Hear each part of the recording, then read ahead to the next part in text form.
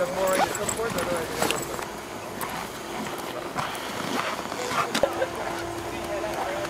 Today we're just doing our, it's a basic obedience test for our Avalanche dog. So we have a dog from Snowmass out here. He's coming out to do his first test of just basic obedience commands: sit, stay, heel.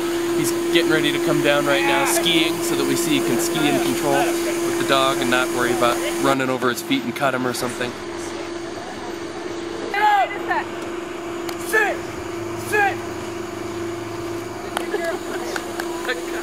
Stay.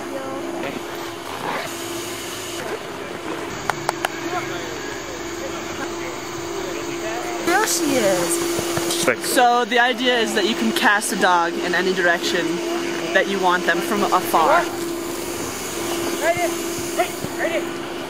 Oh, you do it with big hand motions, and you can say too, like, go out, go left, go right.